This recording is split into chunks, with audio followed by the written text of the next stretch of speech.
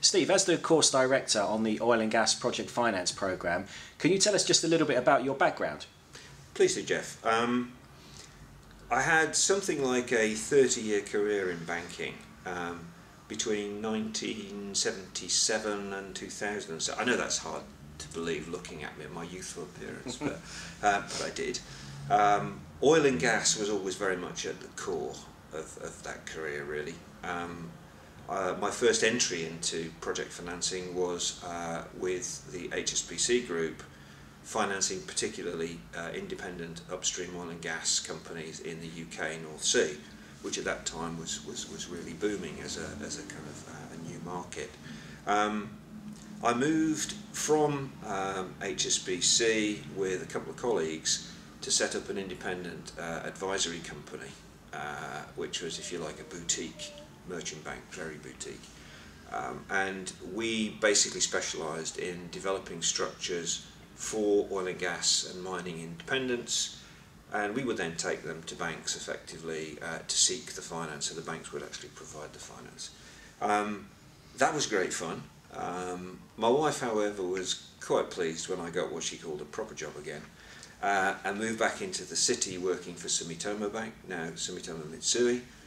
At Sumitomo Bank, what I did principally was downstream and midstream oil and gas finance, so particularly LNG, liquefied natural gas, petrochemicals, and a little bit of refining. And from Sumitomo Bank, I went to Commerzbank briefly, and from there to Royal Bank of Scotland, which was really a great move from my point of view.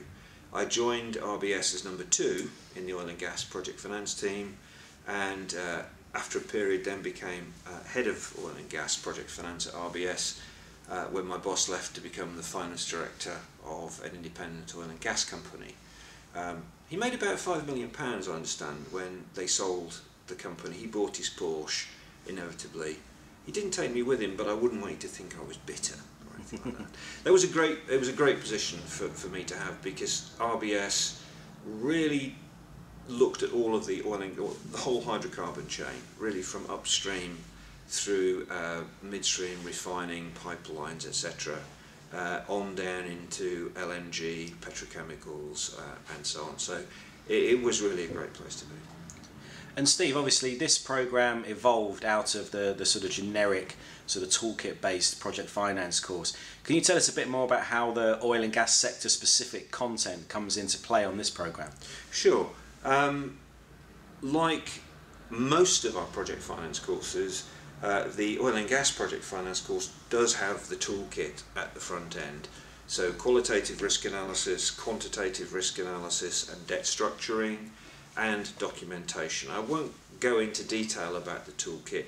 It is very important. I think it's something which we feel gives people a good understanding of the mechanics of project finance, and so that rather than being just descriptive, it provides them with a framework which they can apply to new projects which land on their desk. But I've covered the content of the toolkit in the video covering our generic project finance course, so if people want to hear more about that, they might like to view that video as well. What's specific to the oil and gas course is fundamentally a review of project financing as it is used at the various different stages of the hydrocarbon chain. So we look at upstream oil and gas project finance, so reserve-based lending, both single field and borrowing-based financing, portfolio-based financing. We look at refining, one of the trickier areas for project financing of oil and gas projects. In many of these areas, what I need to do for bankers who don't have a technical background is to give them sufficient industrial explanation of how the industry works, how a refinery works, for example, for them to be able to understand, if you like, the project finance elements of it. We look at pipelines, storage, we look at liquefied natural gas, a little bit at gas to liquids, GTL, and we also look at petrochemicals. So we look right across the hydrocarbon chain, in each sector looking at how project finance is adapted specifically to that sector, and also using case studies to kind of cement and reinforce and illustrate the chalk and talk sessions, if you like. And what would you say are the real practical take-homes one would expect to gain as a result of attending the course? Well, as with pretty much all of our project finance courses, the emphasis is very much on making it very practical. So really what I'm doing is explaining project finance from the perspective of a practitioner, how I used it over sort of a 20 to 30 year, how I applied it over a 20 to 30 year career. I think if you come to one of our courses as a technical person without a banking background, you're going to take away a much wider understanding of your sector. If you come to it as a banker, even as a project financier, without specific knowledge of the oil and gas sector, I think you'll take away quite a lot of new oil and gas knowledge, as well as the oil and gas specific project financing issues, if you like. I think what perhaps differentiates it, we'd like to think, from some other products in the market is its emphasis very much on the practical side of things. So in common with our other other project finance offerings, what we try and do is, number one, we offer the toolkit. Number two, we give you the benefit of tips and tricks, if you like. How have I seen things actually happen over my banking career? What do people tend to argue about? Who tends to win? What are the options, and which way does it most often go?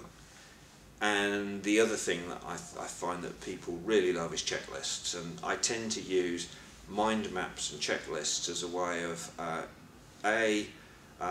structuring the discussion of a particular area, and B, also giving someone a useful reference tool or a template, if you like, which they can drop over a future project, and where also they can spot things that are missing, not just the things in a document or whatever that they don't like, but also the things that are missing. So I think what I'd like to feel is that someone attending one of these courses, what are the takeaways?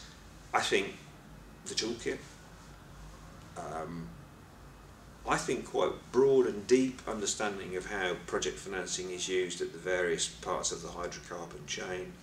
Some very useful tips and tricks from real life experience, and a very useful set of checklists that they'll be able to use in their future work. Brilliant. Thanks very much, Steve. Thank you.